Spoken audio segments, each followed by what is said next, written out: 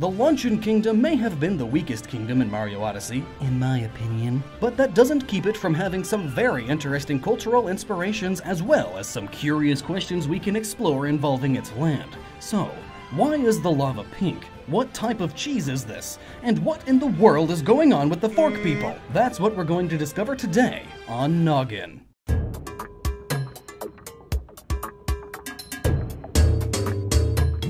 So, Mario and Cappy come out of the Odyssey in the Luncheon Kingdom, and the very first thing you notice is just how dang colorful it is. My god, it hurts. It's so bright, it's quite garish, frankly. At first, you don't really know what this pink goop is either. You just know that it's really, really hot. But then, according to the travel pamphlet, the lava bubbles, and various moon location descriptions, it is indeed lava. It even shoots out of the volcano. But then what sort of lava is pink? Well, the inspirations of this land may have the answers. So you know that hand thing that Italians stereotypically do? That may seem a bit out of the blue, but bear with me. So that hand thing, you know, you gotta put the pizza sauce in the pasta! That whole thing? Well, it looks to me that that's what these fork people are doing when they talk. Plus, they all have these red ascots, typical of chefs from Italy. And all of that combined with the Roman pillars leads me to believe that this land is inspired by Pompeii, Italy, an ancient Roman city that was famously destroyed by a volcano.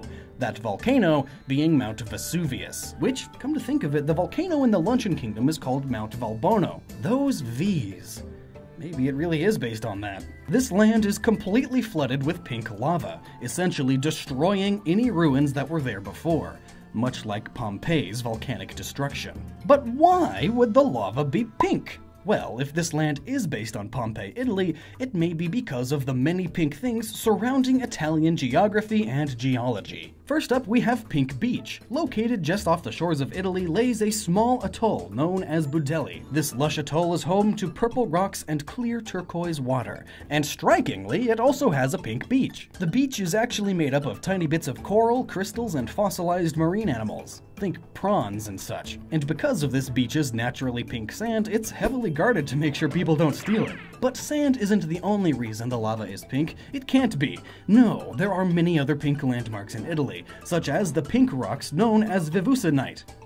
That name, by the way. Yep, you guessed it, it's named after the volcano Mount Vesuvius, the very same one that Volbono is based on. This mineral can be commonly found in various shades of green, much like Volbono itself. But it can also be found in a very rich pink hue. While it is found elsewhere in the world, like good old Canada, one of the first sightings of this pink and green stone was, of course, on Mount Vesuvius, hence the name. But these aren't the only pink rocks found in Italy.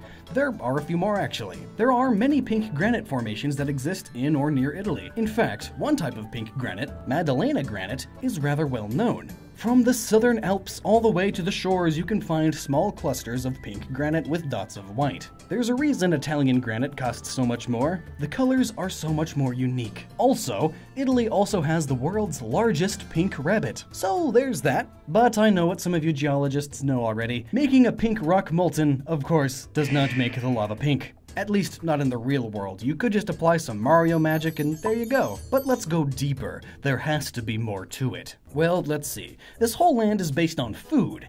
Maybe the lava is also inspired by food. But what Italian food is a soupy pink? And would that have anything to do with Pompeii and Mount Vesuvius specifically? Well, not surprisingly, yes and yes. And the easy answer is beets. You know, that weird root that America never seems to eat that much? You'd be surprised how many of these guys get eaten around the globe. Russia alone produced over 30 million tons of them last year. Whoa. And many people don't realize that the little red beets are the same species as the larger white sugar beets. The small red beets also have a knack for making everything that you put them in extremely red or, you guessed it, pink. I mean, oh my word, look at this borscht. It's so pink! The inspiration is very clearly there. And it just so happens that these beets were extremely popular in Pompeii way back in the day of the Romans. And this is because the Romans believed that beets promoted the feeling of love, or acted as an aphrodisiac. You would find tons of beets in the local brothels of Pompeii for sure.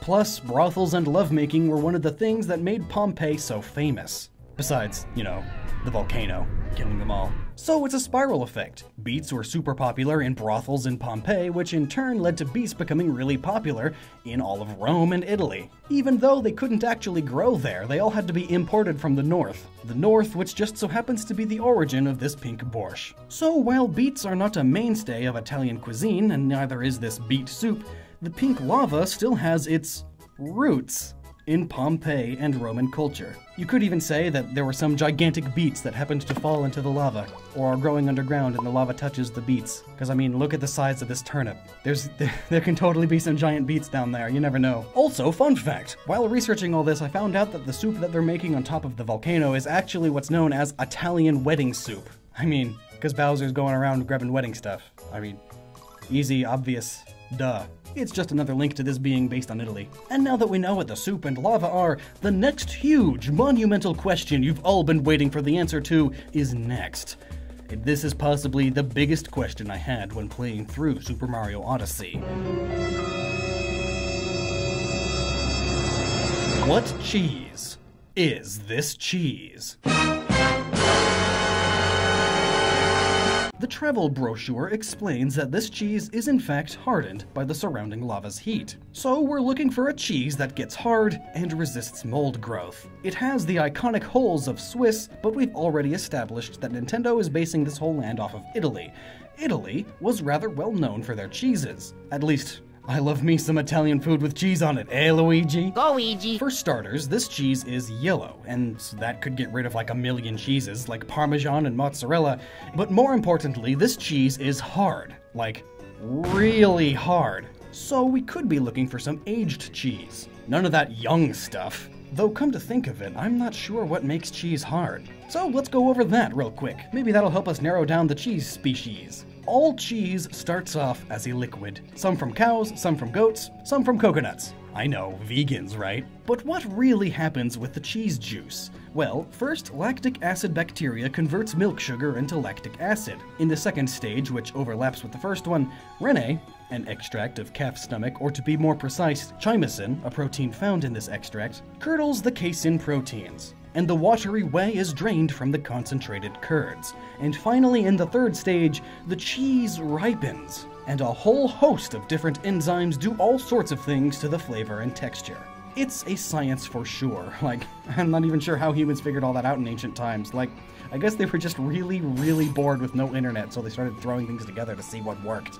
The coagulation also affects the hardness of the cheese. A more acidic coagulation leads to a softer cheese, and the mostly rennet-based coagulation leads to firmer curds and harder cheeses. Draining the whey also strongly affects the final texture. Pressing the cheese firmly expels much more of the whey, and thus leads to a harder cheese. Softer cheeses are allowed to drain some whey by gravity, but there's another important factor here: heat. Some cheeses are cooked in their whey stage, to a temperature as high as 55°C, or 130 degrees Fahrenheit. And that would get you a fairly hard Parmesan. Or you could cook your cheese at about 38°C, 100 degrees Fahrenheit, for some somewhat softer Tomes cheese. The Luncheon Kingdom travel guide states that the cheese is dried or cured, in this case, by the intense heat of the lava. Or soup.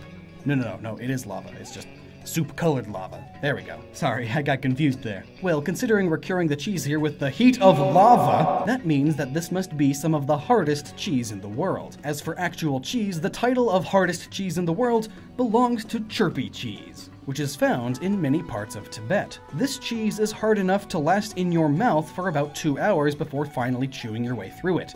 Almost like cheese gum that you eat. So, okay, maybe not like cheese gum. Well, maybe that's actually too hard. And come to think of it, the color is wrong, and also Tibet isn't Italy. That's a big one. No, I think that cheese that you need frying pans to break, that title seems to go more towards Asiago. Specifically, a harder than normal Asiago.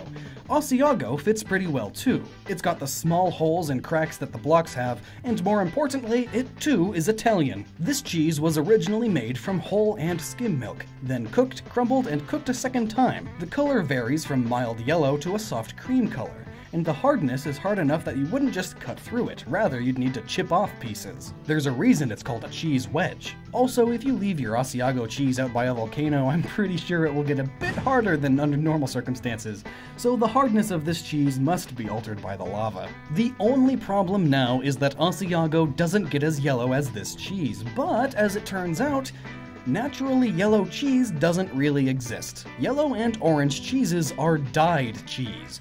Cheese is made from white milk, after all. What in it would make it super yellow or orange? Nothing. But why dye the cheese? Well, it all started with cheese fat content. The more fat used in making a cheese, the better the cheese. And also, the more slightly yellow tinted the cheese would be. But only slight. Think butter. Yeah, that slight. So again, the more slightly yellow the cheese, the better it is. Thus, the better the cheese, the more you can sell it for. So, the yellower the cheese, the more you can sell it for. So, cheese started being dyed.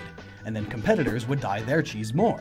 And then those competitors would dye their cheese even more. And so on and so forth until you start getting yellow and orange cheeses. So, these cheese rocks are dyed, extra hardened chunks of Asiago that have been left out on the volcano for who knows how long. Sounds delicious, I suppose. So, now you know why the lava is pink and what kind of cheese the Luncheon Kingdom is home to, as well as why the 4 people do this weird thing with their hands. I'm sure you'll be able to impress your friends with your astounding knowledge. So go and tell them that you now know how to use your noggin. And then show them this video, share it around, you know, the usual YouTube video ending phrases and all that. Woo! And until next time, never stop using your noggin.